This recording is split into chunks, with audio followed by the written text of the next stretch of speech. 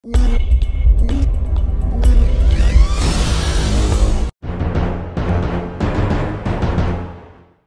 guys, it's Psychohawk here, and welcome to an episode of Career Mode. Today we have quite an interesting episode. We go through some of our squad reports and stuff like that, but we do also have a few games, and we start off with the game here against Tottenham Hotspur. Yeah, this will be quite a long episode, about 12 minutes 46 seconds, but before we go straight ahead, I want to give a humongous shout out to my boy Bazzy Wilson Designs, or on YouTube just Bazzy Wilsons. Basically, if you go to my channel, be sure to do that. I'm going to put an annotation, should be on the top right corner right now. Press that annotation, it'll open in a new window. As you guys can see on my channel, there's a new background. Now, in my opinion, that background is pretty sexy. It is very sexy, and all credits of that background go to Bazzy Wilson, like I said. Amazing guy. He sold me the background for 30,000 FIFA coins, or Ultimate Team coins, so be sure to check his channel out. It's in the description below. I don't know, he might change the price depending on who asked him. But for me, he did it for 30,000 FIFA coins. I paid him 15k first and 15k after. Really good guy. And it took him about 5 minutes to make it, and you know, a real cool lad, and a really sexy background as well. So a huge shout out to him. Be sure to check out his channel in the bottom, or it's in the description below, and check out his videos and subscribe to him and ask him for a background if you need one or whatever. Anyway, we move on to this game against Tottenham Hotspurs, and I know every time I play against them I go on about how they're called Spurs and not Tottenham in this game, but it just frustrates the shit out of me. I mean, seriously, EA, just call them Tottenham. That's what they're called. Jesus Christ, it's so frustrating.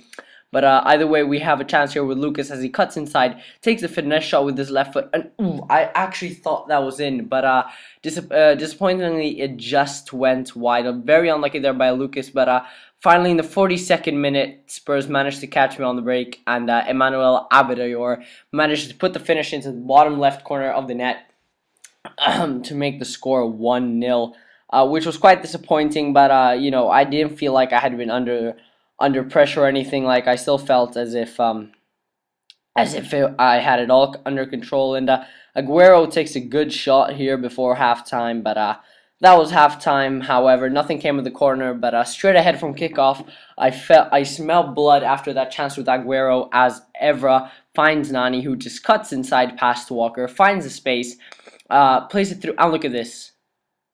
Holy Maloney, what a goal. Jesus, absolutely fatal finish. I had no idea how he scored that. When he scored that, I was just like, yes. In this game, there are two absolutely crazy goals. This one being one of them, but the next one even more crazy. But I mean, I don't know how that went in. Be sure to go ahead and look that back again, because I didn't have a replay. I don't know how when FIFA 12-esque finesse shot. Even in FIFA 12, that wouldn't have gone in. But look at this. I mean, I don't even know. There was like nothing on for me, and I was through, but I didn't really have, you know, any proper chance to like take a good shot. So I was like, why not just take a shot? Maybe we'll get a corner out of it. And absolutely crazy shot. Look at that. That is not cool. And I even had to go in to settings, and I had to show you that I was not using any sliders. Just because of the fact that it looked like I was using sliders. So as you can see, we're in the 66th minute where I scored. I go into user game customization, sorry, and no sliders whatsoever. That was a clean shot, absolutely crazy. I just had to show you that. I figured like after the goal that you guys would probably be saying sliders, but no sir. Aguero just with an absolutely crazy finish. And we're into the 81st minute, and I smell blood. The Spurs defense, I don't know why, they seem tired or something, but in the end of the second half, you know, I was just demolishing them as here Van Persie gets through on goal and puts in a very, very nice finish into the bottom left corner to make the score 3-1 and seal the game off, which was very important because 90th minute scripting is high, my friends. Every time I'm winning by 1 goal, I'm in the 90th minute. I just do whatever to hold on to the ball, because basically if the other team has the ball in the 90th minute and they're losing by 1 goal, they will score no matter what you do. And then I decided to be a sweaty little bastard, Van Persie playing it to Aguero, who puts in a finish into the middle of the net, because that's all you have to do after you've been a sweaty cunt. Um, yeah, I don't think Spurs were very happy. I had gone from 1-0 down to 4-1 up. I was obviously enjoying myself as I smelled blood. I made some substitutions, just to make time go by, bring on Pogba, Valencia, players like that. I think I brought on Royce as well. I think no, I didn't, but whatever. Either way, we won the game 4-1. A good game, very good game indeed. Aguero getting man of the match there. Arsenal beating Stoke and Everton beating Norwich City. In other fixtures across the board on October 20th, 2013. And I was really happy with that game. I was pleased with myself that I had come back from being down to winning 4-1 after being 1-0 down, which was really nice. And now we go ahead, and now we have a little bit at league table player rating shenanigans. As you can see, we were fourth in the league, 2 points off Liverpool, so it was not that dangerous. And then Van Persie with 4 goals, Nani with 4 goals, and Aguero all with 4 goals. There in the goals department, and then Van Persie and Aguero at the top. But here I go through my squad report. Sorry, so there De Gea has grown by 1. Remember, it's this season. De Gea was 80 when I first started, and there you can see his stats have grown humongously. He's grown 4 in sprint speed for some reason, which is alright, I guess.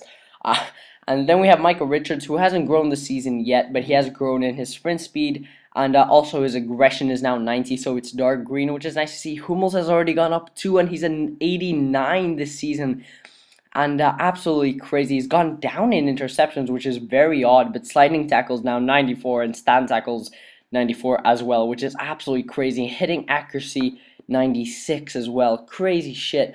Ogbonna stayed at 83 this season, which is a little bit disappointing, but he will go up some more. Erfa has obviously gone down too. He's already 32 years of age. Fellaini has stayed absolutely the same, which is fine by me. Valencia, surprisingly, has actually gone up to an 86. Nani's gone up to 89, which is absolutely crazy, with 94 dribbling, sorry. And look at this, Lucas. I told you he was going to grow. He's growing like a motherfucker. Look at that. 85 now, and he's only 21, which is crazy. I just went back to 90 here. And then we have Van Persie there, who's he's already 30. He's stayed his overall the same, but he has gone down 1 in strength, which is understandable. He's on the top of his game, but he is already 30, so he's not going to be growing. Aguero has stayed the same. No change there, which isn't very surprising because he's already that high. For some reason, Pogba has bad form, but he has gone up to a 79, which is really nice, and gone up in a lot of stats. So soon he will cut that 80 mark, and he will keep on growing like a mouse because he is one. Jones has stayed at 80, but he has gone up in a few of his physical stats, which is really nice to see. Cleverly gone up in his technical stats, which is really important. He's already gone up to 82, which is sick. He's only 24, keep in mind. Munian has stayed at 83, but he still has great potential to grow. He only needs some more playing time, which he will get eventually, Williams has stayed the same. To be honest, I've been quite disappointed by Williams, but Royce has gone up as well, which is nice, to 86. Welbeck stayed the same, which is again a little disappointing, but he hasn't been playing that much, to be fair. Luke Thompson, my absolutely crazy youth player guy, has gone up, and so has my other youth player, Chris Lillis, who's good but not as good. Will Keane, absolutely amazing growth. Look at that. I think that was growth in each stat. Rafael, even though not playing, getting good stats there. So has Butner. Chicharito's injured, obviously. Vidic unhappy. He's not getting the playing time he wants, and he's going down his stats. He's already 34. Same with Rio Ferdinand. Nothing he can do about that. He's retiring at the end of the season. Then we go back to the players on loan. There we have Sterling. He's gone up in his mental attributes. I want his strength to go up. It's at 49, which is really bad, actually. Joshua King has gone up, but not his overall. Fabio has gone up. He's looking a solid left back, actually, which is surprising. We also have Reece Brown gone up, John Coffey gone up, Sean McGinty gone up as well. But that was my squad report. And we move ahead into this Valencia game. But before that, actually, we get an offer from Scotland Football Association asking me to manage them internationally. And, I have that other offer from Netherlands, which I don't think I'm going to take, because unless I get a country like Brazil or something, which I haven't got yet. And I decided to reject Scotland, because if I'm going to manage an international team, I want it to be a world-class international team. And No offense meant to Scotland. If you're Scottish, then yeah, you've produced a great deal of good football players. But you know, as a modern national team, you used to be amazing, but these days, you know, the Scottish national team is nothing to boast about. Um, but either way, one way or the other, we move on into this game versus Valencia in the Champions League. It's gonna wrap up this episode, but do stay tuned still as in the 19th, minute, Van Persie's being pulled back, puts in a great cross to Iker Muniain, the guy who I said needs more playing time, and he gets it after a great ball by Van Persie and a quite simple finish by Muniain, even though he required good technique to volley that into the back of the net. But either way, great finish there, and that wrapped up halftime.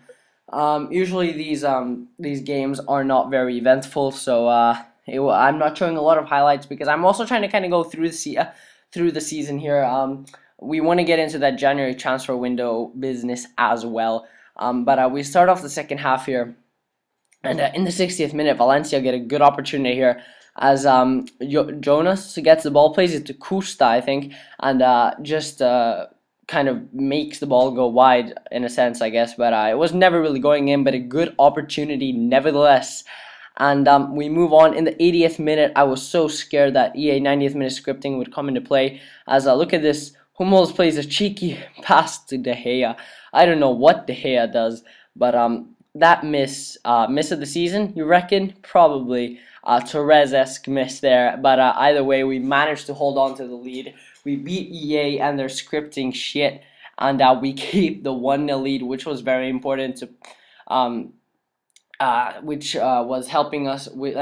Sorry, I can't talk, but anyway, it helped us to get to the knockout stages of the Champions League. Muniain grabbing man of the match there. But yeah, it's been Psycho Horror here. I hope you guys have really enjoyed this episode. Quite an eventful episode. I hope you guys have enjoyed the squad report. Some crazy goals as well. So please leave a like for those goals.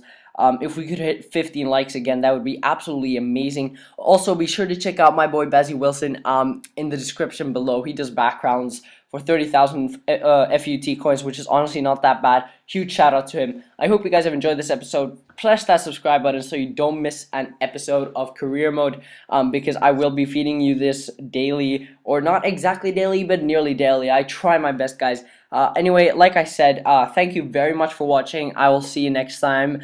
And yeah, bye bye.